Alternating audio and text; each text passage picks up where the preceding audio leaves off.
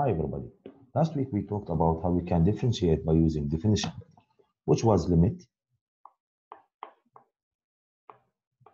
h approaches to 0 for f of x plus h minus f of x over h.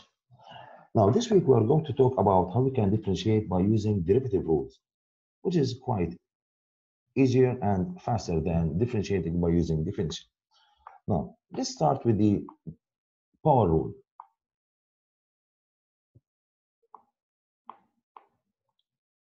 Power rule. Now, power rule, if I have y equals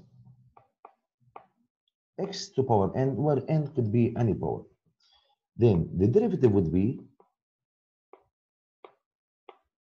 nx to power n minus 1. So all what we do, we just multiply the power by any coefficient we have, and then we subtract 1 from the power in order to differentiate. Now let's take a quick example about this one. For example, let's say that we have y equals 5x power 4. Then what we will do, in order to differentiate, we will multiply the power by the coefficient. So we will have 4 times 5, which is 20. And we are going to subtract 1 from the 4, and we will have 3. And that's it. This is how easy and fast it is. Now, from this one, the power rule, we may derive some shortcuts. For example, if I have y equals x, then I want to differentiate, then the derivative, it's only 1. Now, why is that? Now, we all know that x has a power 1, degree 1. So if you take 1 down and you subtract 1, x will end with power 0. And we know that anything to power 0 is 1. Or you can just say directly, derivative of x, it's only 1. Now, if I have y equals nx, then the derivative would be only the coefficient. Because as we said earlier, x has degree 1. So you multiply 1 by n, it will be n minus 1. So x would be degree 0, and then x would be 1. 1 times n, you will have only n. So simply you can just say, if I have nx, then the derivative, it's only n. However, also we have another hint. If I have y equals a constant, where constant could be any number, or a radical, or pi, for example. Constants such as 1 over 2, 3, pi, e, radical 5, and so on. Then the derivative of any constant is 0. Now, also we can use distributive property while we are differentiating. For example, if we have a function that has more than one term, then we are going to differentiate each term individually by itself. Now, let's take a quick example. We say that f of x, just a matter of change, instead of keep writing y, we say that we have 7x power 2 minus 10x plus, let's say, radical 7. Then now we are going to differentiate each term by itself. The derivative of f of x would be, now this one, directly power rule, degree times the coefficient, 2 times 7, 14, and we subtract 1, it is 1. Or we just write 14x, no need to show the 1. Now this one, it follows the same rule which we mentioned before. Nx, derivative of nx, it's only n. So we will take the 10 only. And here we have a constant. And as we said, derivative of any constant is 0. So no need to write the 0, because this one is 0. So you will end up with this one only. Now, let's go for the exponential and logarithms. Let's say that we have y equals ln u, where u could be any function. U is a function. Then the derivative of ln would be simply derivative u over u itself. So let's say y equals ln 5x power 10 minus 30x. Then here, in this case, you will say, okay, let u be 5x power 10 minus 30x, which is this one. What else we need? We need the derivative of u. So let's differentiate u. Same thing, power rule. 10 times 5 is 50. And we will subtract 1, you will get 9. This one is in x, so derivative it's only n, so we will have minus 30. Now we have the u and we have the derivative of u. So now we will say, okay, derivative of y is equal to derivative u 50 x power 9 minus 30 over u itself, which is 5x power 10 minus 30x. Now this is how we differentiate len. Now let's go for log. What about if I have log?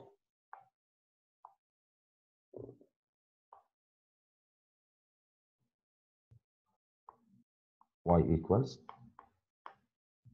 log u. And you might have a base.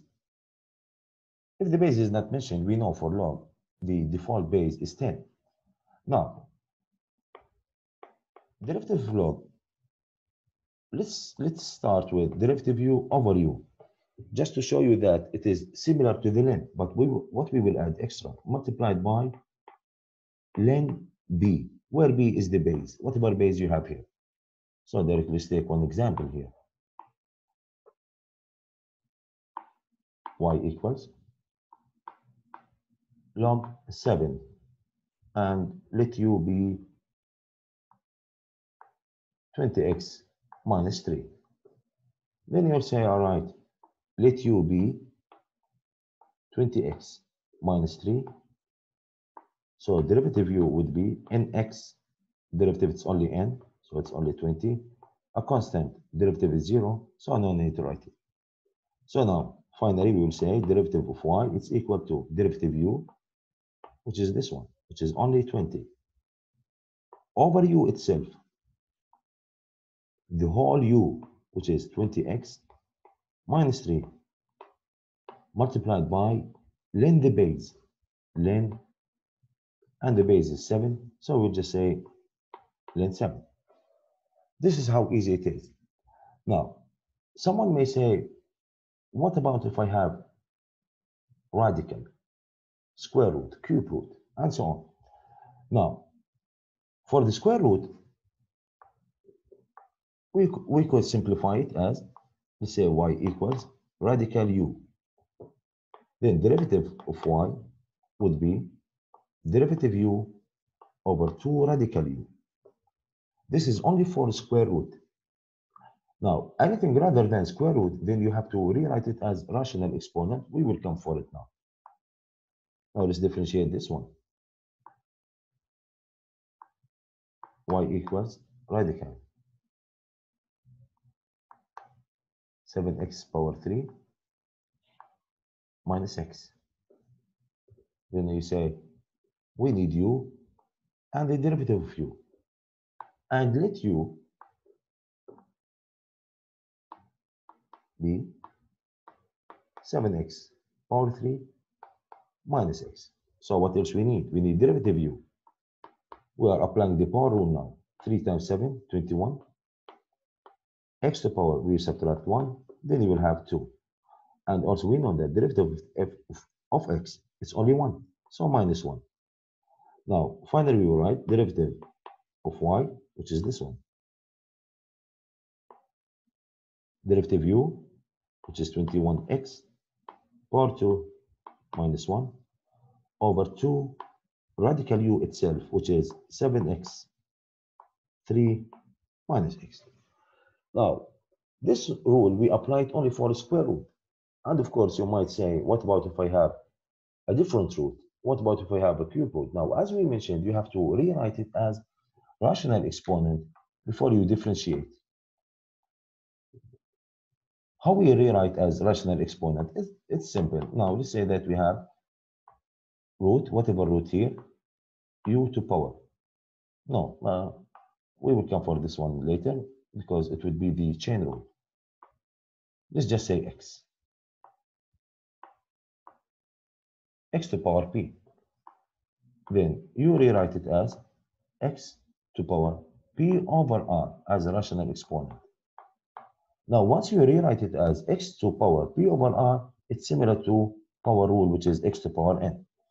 Now, let's take a quick example. F of x is equal to, we say that we have 7th root of x power 14. Then I will rewrite it as rational exponent before I differentiate. Because sometimes you have to rearrange in order to differentiate. So we have x to power 14 over 7. This one represents p as a power or degree, and this one is the root p over r, so 14 over 7. So you will end up with x power 2. However, now we differentiate. So this one, all of it, it's only x power 2 after rewriting. Power rule, you take the 2 down, so you will have 2x, and you subtract 1, it's 1. So no need to write 1, and that's it. Now, you may say, what about if I have a rational? All right, let's take a rational. If I have y equals 1 over x, this one you can rewrite it.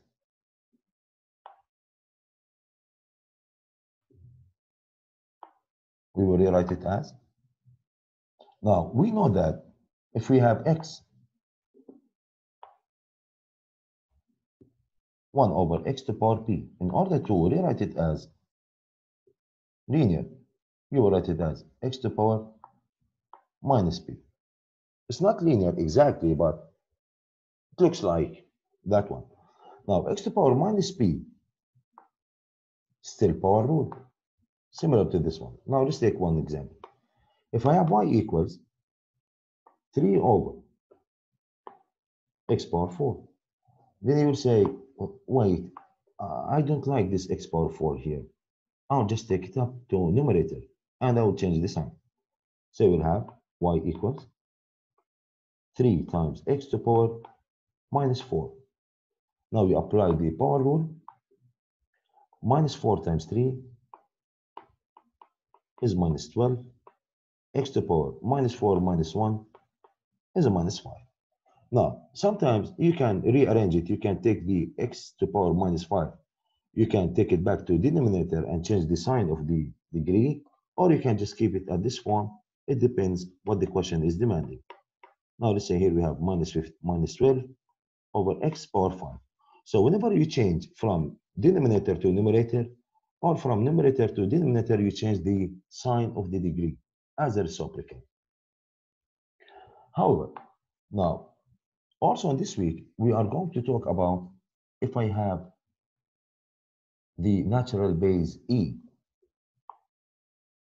if I have y equals,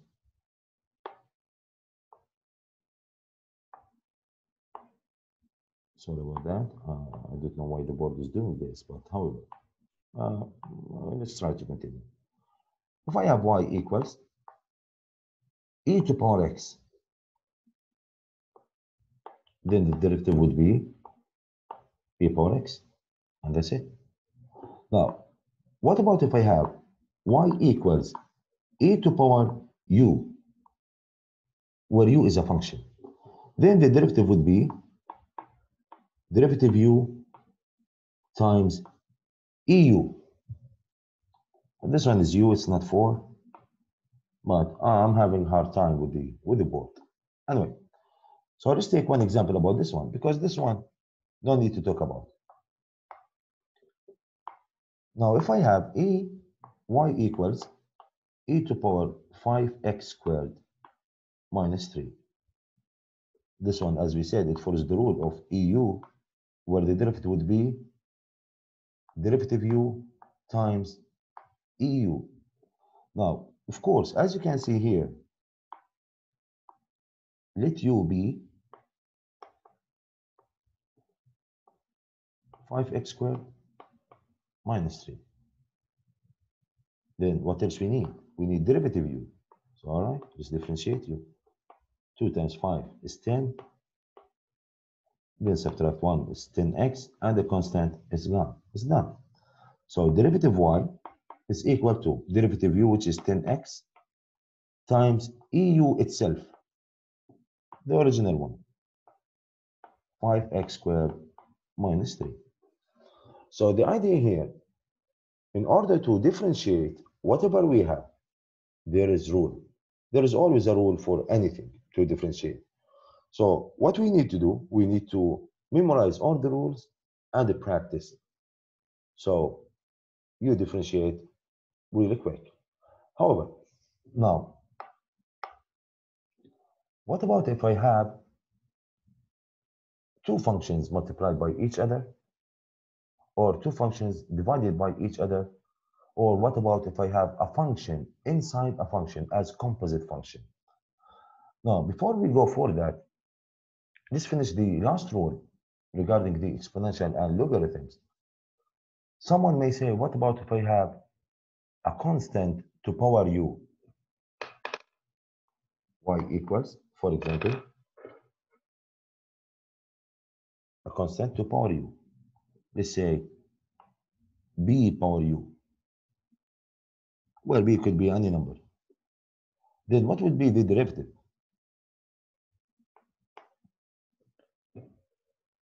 Now, of course, this one is quite different from the other rule of EU. We cannot apply the rule of EU here. So here, we will have derivative u would be, first of all, we will start with ln b multiplied by bu multiplied by derivative u. So it's really different from EU when you have BU or CU or AU.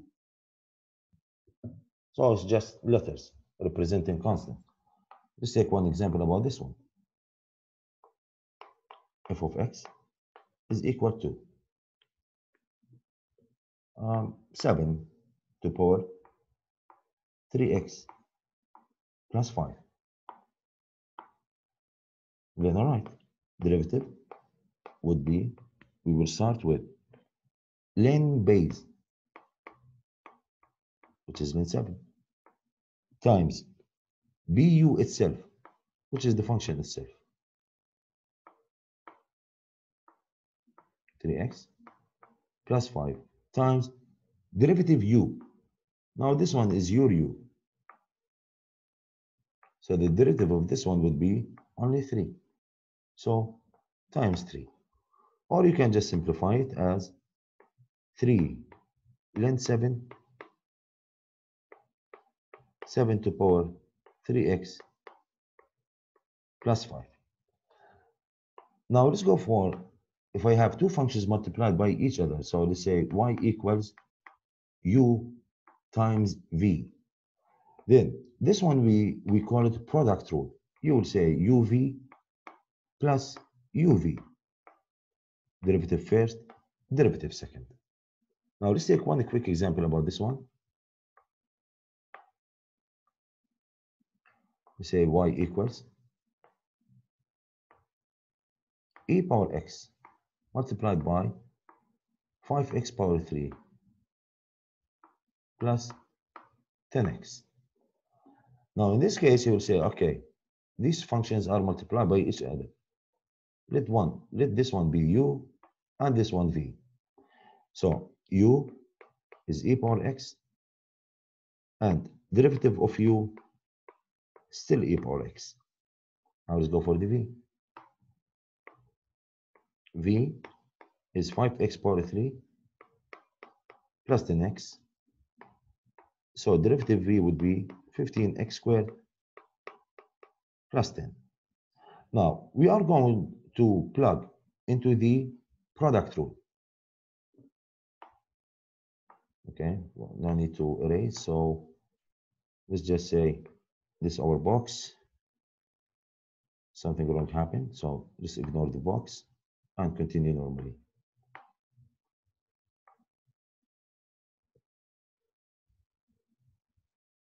u derivative y equals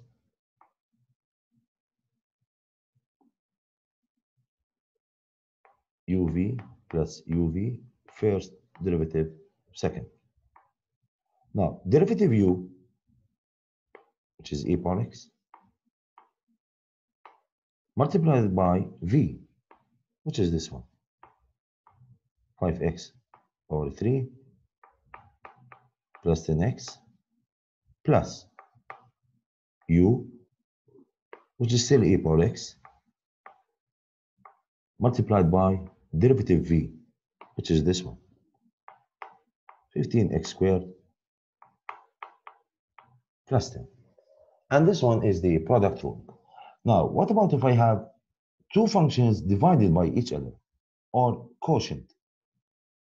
Let's say that we have a quotient. Just take this toolbar back, and let's clear all the drawing and start all over. Now, if you have y equals u over v, then directly we say, okay, it is a quotient rule. uv minus uv over v squared. Again, first, second. This one is a v, guys.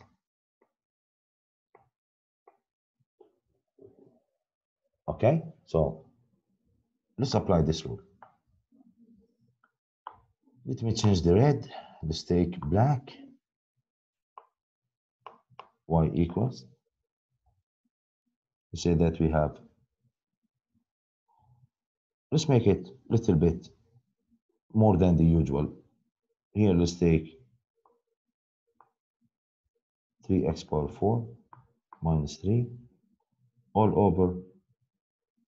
Let's take e power 5x plus 4.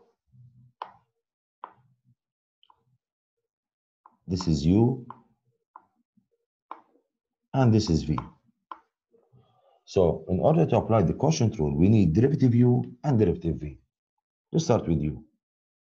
Now u is 3x power 4 minus 3. So derivative u is 12x power 3, and the constant is gone. That's it. Now for the v is e power 5x plus 4. So the derivative would be, this one follows the rule of eu, which is derivative u, eu. Now this one is u.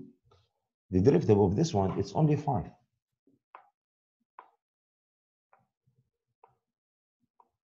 So we'll have 5 times eu, which is 5x plus 4. I don't see any space here, so let's try to find the space, hopefully. No.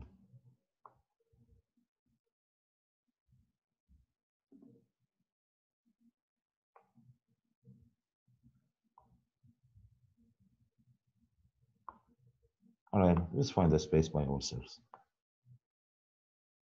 All right. Sorry about that. Now we will apply the quotient rule, which is y equals uv minus uv over v squared, derivative first, derivative second. Now let's plug in. Derivative u, 12x power 3 times v,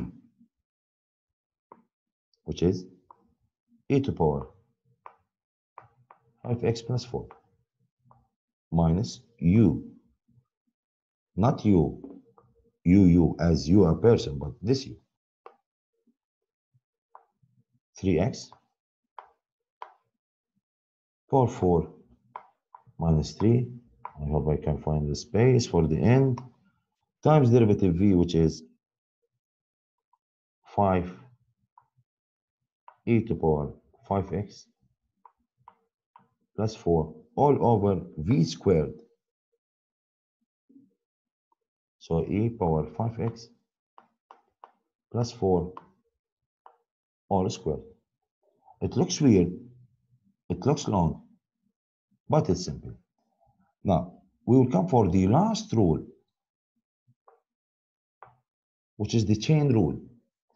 Now, if I have y equals u power n, and as we mentioned earlier, over and over, u is a function. So it's like you are writing f of x to power n. It's the same. Now, it looks like you may say, oh, it's a power rule. Yeah, it's a power rule, but you need to differentiate the inside. This is, we call it chain rule. Now we take the power down, u to power n minus 1 times derivative u. Chain rule. Or, same thing here, n times f of x to power n minus 1 times derivative of f of x. Now let's take one example. If we have y equals 15x power 3 minus 40x plus 10 all to power 8. We say, okay, we will follow the procedure. We will multiply 8, 15x power 3 minus 40x plus 10, and we subtract 1, so we'll have 7. But wait, don't forget the derivative of the inside, which represents u. So 3 times 15 is 45. X power 2 minus 40x has derivative of minus 40. And the constant, we don't differentiate it, or we differentiate it, 0. But who will write 0? And that's it. This one's the chain rule. However, I hope that summarized everything about what we had. And hopefully next week, we are going to start differentiating trigonometry, and we will use trigonometry rules. In this video, we had product rule, quotient rule, and chain rule. Also, we talked about the exponential and logarithms and the power rule. Next week, hopefully, we will see you soon.